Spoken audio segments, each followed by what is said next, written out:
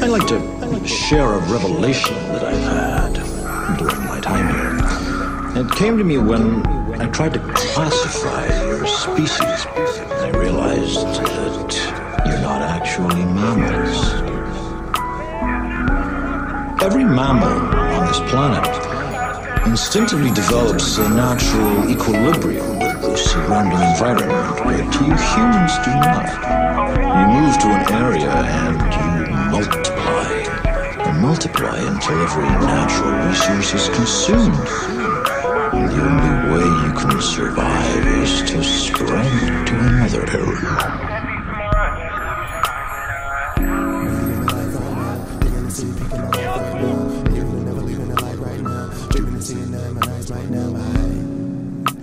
I stay up in the days, I've been looking, I'm amazed. The labyrinth walls closing in on me.